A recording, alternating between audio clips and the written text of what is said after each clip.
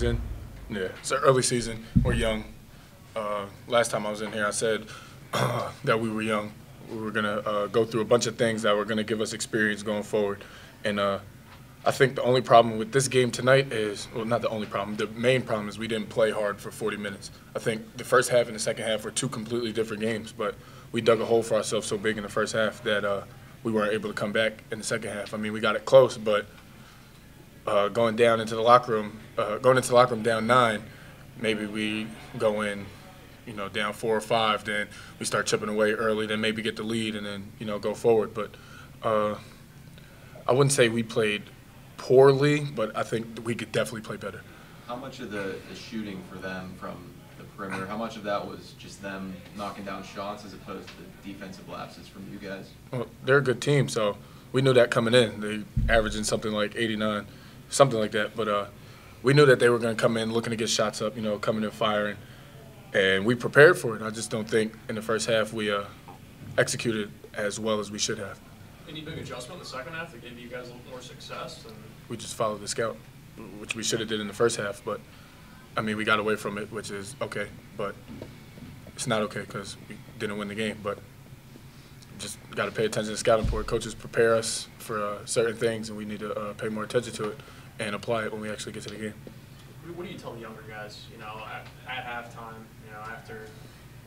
At halftime, it's mostly just of how we played. Not really. I'm not a coach, so I can't be like, oh yeah, we have to fix this, we got to fix this. But it's just it's a bunch of different things. After the games, it's a long season. Like I said, we're 8 games in. We have 20-something more to play. So don't get too high on the wins and too low on the losses. Just take it each day at a time.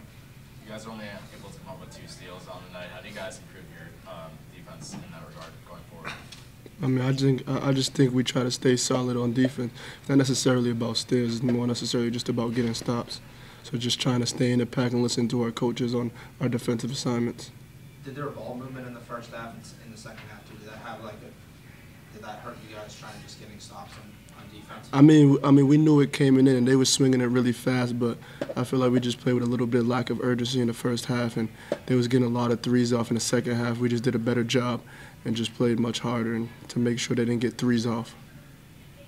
You guys also had 17 turnovers tonight. How do you plan on tightening up the offense and making sure everything? Yeah, we've been working on that every day. It's just like little turnovers that we don't need. It's affecting us.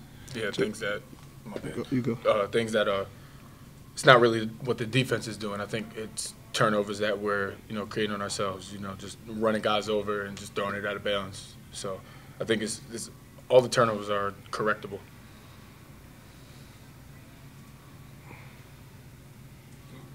I guess what's the feeling like, guys? I mean, you have Pitt coming up. I mean, is it easy just to kind of move past this one, or?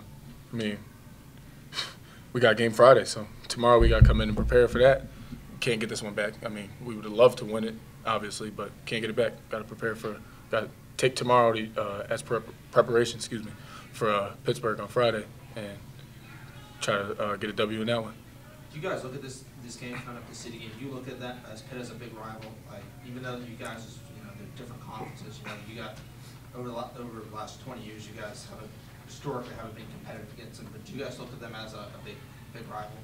I mean, you guys aren't from Pittsburgh. No, but it's I mean, if we look at it this way, you're talking about it now after we just played somebody else, and it's coming up. I mean, it's a big game. People have been talking about it all week, so it's definitely one that you get your spirits up for. And I mean, I've never played in a game like this, so I'm looking forward to it. But like I said, we're going to take tomorrow to prepare and try to get a W. Thank you. Thanks, guys. Yep.